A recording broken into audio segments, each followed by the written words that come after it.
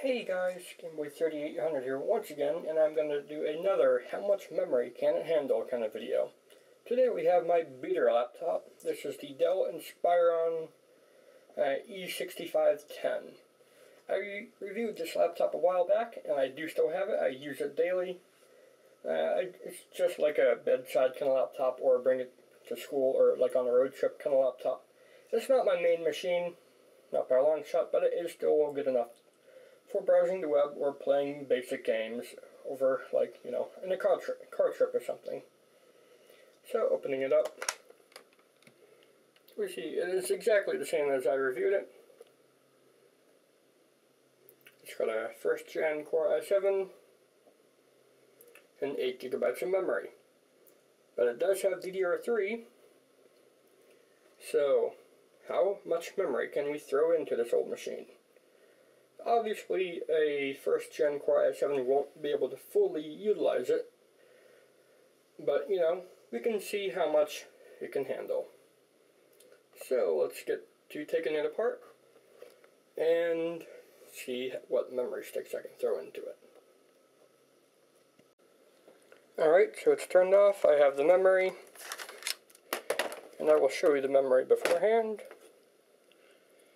We are going to be putting in 12 GB of memory. We have a 4 gig stick here and an 8 gig stick here.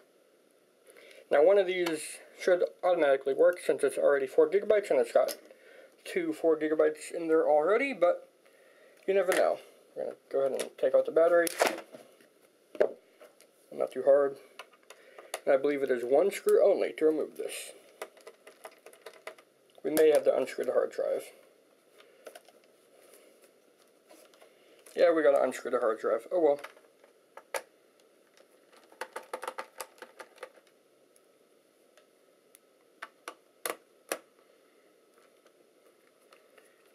This is a mostly really good design, but, you know, you have to unscrew the hard drive.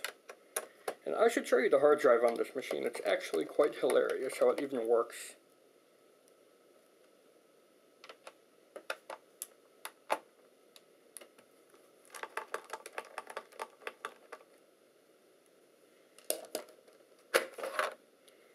Alright, so this hard drive is broken. If you notice on the top of the SATA data connection, it's got no plastic to help keep the connector in. So yeah. And I believe now, oh come on, I don't see any more screws that needs to have undone. I swear I've done this a million times before.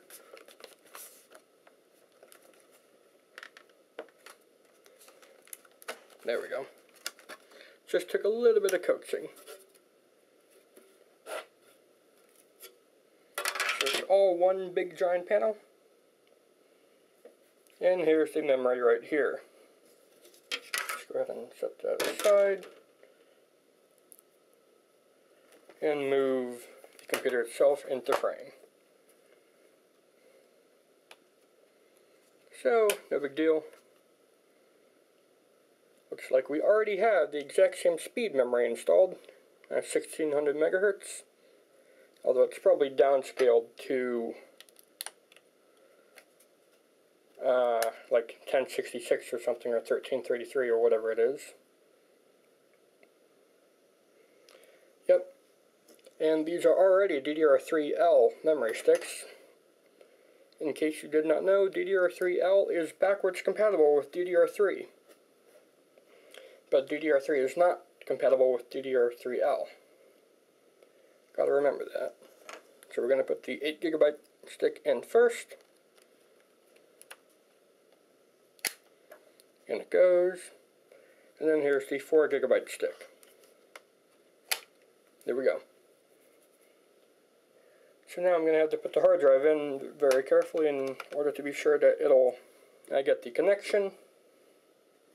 And we're going to put the battery back in as well. We're going to leave the bottom cover off so that I can easily put in the old memory if I so desire, if this test turns out to be a flop.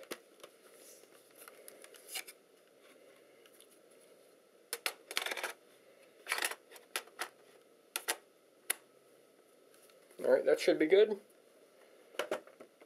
I will get back to you at the Windows desktop.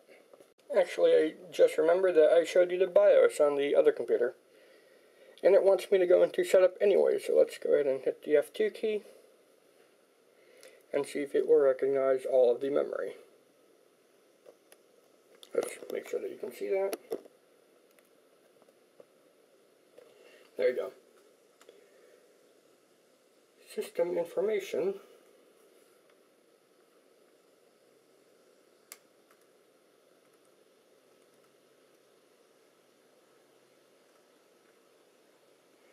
Alright, we actually are.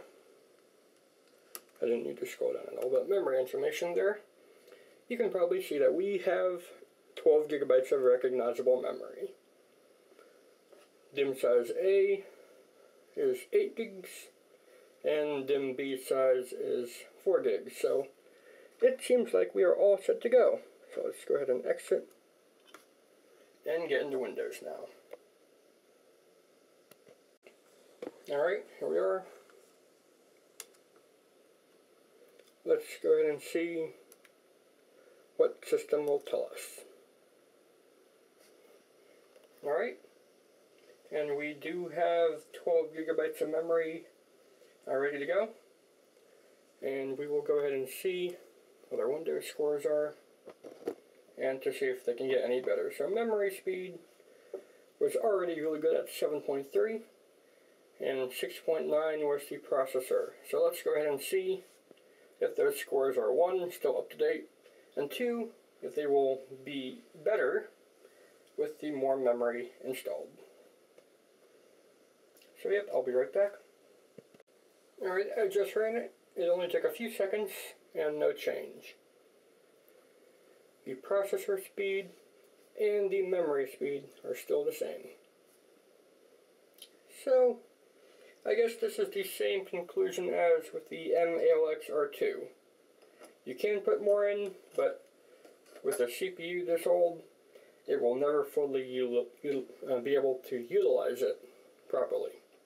Unless you have like a billion Chrome tabs open, then it could help you.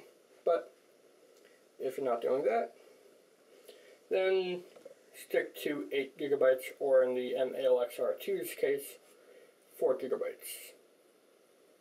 So yep, that was it for this video. If you guys enjoyed it, then please go ahead and leave a like, favorite, comment, share, and of course don't forget to subscribe as well.